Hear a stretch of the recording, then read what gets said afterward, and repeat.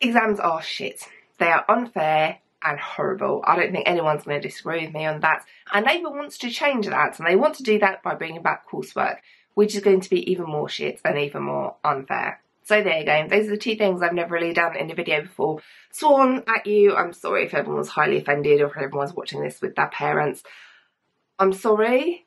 I've never really sworn before. I've never really talked about politics before. But there is this big debate in education at the moment about the future of education, and you guys aren't being included. So I'm going to include you in this debate, and I'm going to explain those two statements.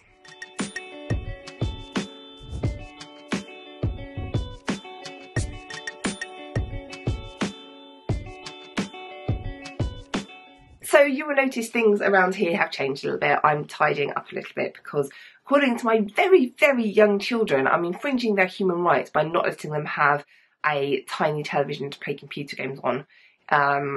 So I'm now being kicked out of where I do my recording. I'm now shoved in the corner so that they can have a beanbag and television connected up to their switches. Anyway, that's my life. Let's talk about the point of the video. So exams are shit. They are not fair, and they are not fun, and they are not a good way of assessing what you know. You come back with a set of numbers, set of letters at the end, and they do not reflect you as a person.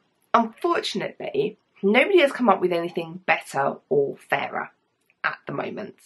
It's not mean they won't in the future. They might. Lots of people are working on this, but exams are a shit way of assessing you.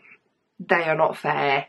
They are not good for your mental health. They're not good for schools. They're not good for teachers' mental health. Exams are shit. I think we can all agree on that statement. Even if you like doing exams, I'm sure you'd rather not do exams and not have to spend all that time revising and stressing over a results day. And the current governments have been in power for a very long time now, and I am not a massive fan. I don't like to talk politics on this channel because, as some of you have suggested before, that's not what this channel is about. But I think it is important, and I'm going to put this out there. If any politician, current, former, standing, wants to come on this channel and chat with me about politics, then great, I'm all up for that. Let's really include the students in the debate about their future and in the debate about education. I think that you guys are a whole massive group that just gets ignored when it's your future that other people are deciding for you. So I'm not a massive fan of the current government's education policy. There have been a lot of changes that I don't think are good for schools. There have been a lot of changes I don't think are good for students. The switch to linear exams I wasn't a massive fan of. Change is never good for schools or teachers or students because it just creates massive amounts of work, and teachers are very, very busy. So I had high hopes for maybe a general election coming up soon and a different government getting in place. So I was paying attention to what the other parties were saying about education. And the Labour Party have just released a very large document, like a couple of weeks ago, which was a thought process on education by David Blunkett. He used to work in the Department of Education, and the point was this would inform Labour policy on education. Now, there were some great things in this. Bringing back Sure Start centres, I am a massive fan of. So I had high hopes for this, and there were some really good things in there, but there were some also not good things in there. And the aim of some of these things was to make the assessment system fairer, because we've established that exams are shit and not good and not fair and a rubbish way of assessing you. So what Labour has suggested, and there's only one suggestion, I'm not going to go into everything because it's really long, is that they want to bring in a multimodal form of assessment, which basically means they want to have ways of assessing you that aren't just exams. And I've been doing this for a while now, and that means coursework's coming back. Now, before you get too excited, I'm going to explain to you why coursework coming back is a shit idea. I know it doesn't feel like it, but I have been teaching for a while, so I remember when there was coursework. I remember when I did my GCSEs way back then, we had coursework for maths. I remember marking coursework, I remember setting coursework for science, for A-level chemistry. And things were very different back then when I did my GCSEs and the last time I was teaching coursework, because social media is now a massive massive thing. And we saw in the last year's exams that one of the GCSE maths papers got leaked, and we saw that one of the A-level chemistry papers got leaked. Things get leaked really easily these days. And I know this is going to sound like really, really dodgy. When I was back teaching coursework, you could not show students the exams they were going to sit. However, you could go through with them an example exam that maybe had a couple of words changed.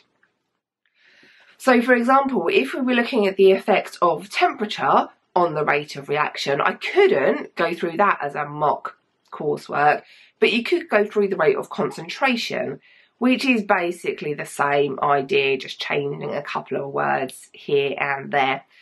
And the idea that coursework is in any way going to be fair in the age of social media, in the age of YouTube, in the age of TikTok is, I'm really sorry to be rude to the authors of the paper, but naive. And what it's going to do is increase the disadvantage gap between those that can afford to pay for tutors, those that can afford to cheat, and those that can't afford to. Because, say for example, when I did my GCSE maths coursework, you were given basically a question and told to go and investigate it. And then you had to like write it up at home and hand in your coursework.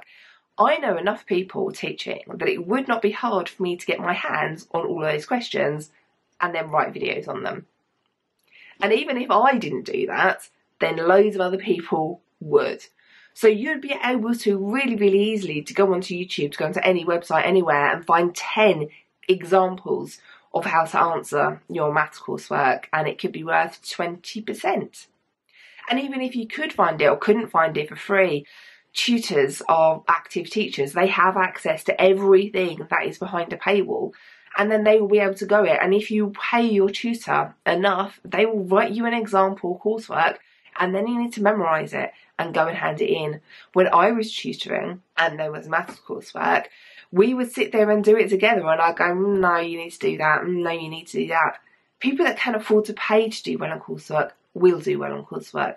People that can't afford to pay to do well on coursework won't do well on coursework.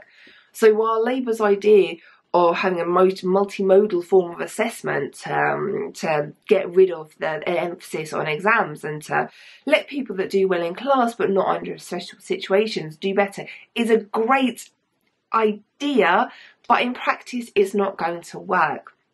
Now in science we used to have these things called ICEs, individual skills assessments, where you would practice beforehand, you'd go into exam conditions for maybe like an hour and do the first part. So you'd write your hypothesis, you'd draw a table, things like that. And then you'd go and do the practical, and then you go back under exam conditions to write up the answers. However, teachers saw the papers beforehand. And then you kind of like, so everyone show me an example hypothetical table that you've drawn. No, that's wrong, no, that's wrong, no, that's wrong, go and do it again. So by the time they went into the first exams, everyone should basically have perfect answers ready to write down. And you could see that in the grade boundaries, because the grade boundaries were so high towards the end of coursework, towards the end of ICEs, because everybody knew exactly what to write in the exam, because you've been trained on it so many times. Now, some people will say that getting rid of ICEs meant that, you know, there's less practicals. The required practical introduction was supposed to replace the ICEs, but now you don't even need to do those. You haven't needed to do those for the past couple of years. So we've now got students going into university who have potentially never done a practical at A-level or maybe even GCSE. So I get the idea of required practicals replacing the ICEs coursework, because they just became so easy to cheat at, and to the point where it wasn't even really cheating. If you just trained your students to do this well enough, they could all go in and get 100% on their coursework. And is that a really fair way of assessing it? If you've got one teacher who is really experienced compared to another class who has a not experienced teacher, and one teacher can train them really well and the other teacher can't, is that fair? If we go back to the old way of doing ICEs, I still have my ICE playlist up where I show you how to draw every single potential type or table that might ever come up in an ICE, and it will not be hard for me to get my hands on those topic titles and then produce hypothetical answers for you. For A level, we used to have the same kind of thing. You used to sit kind of like a mini half-an-hour paper on a practical that you've just done. But it will not be hard for people to get their hands on those papers these days.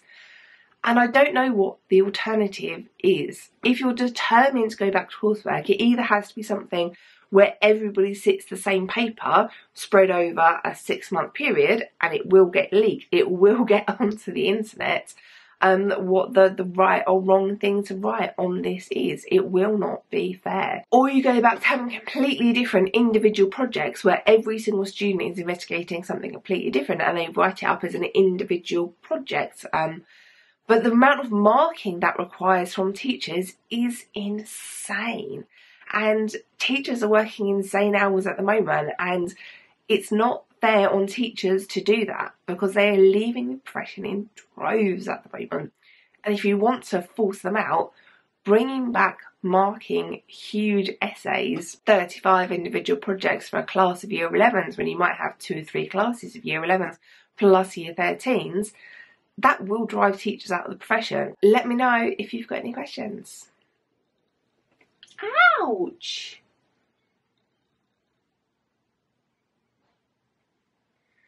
This is why in some videos I have unexplained scratches.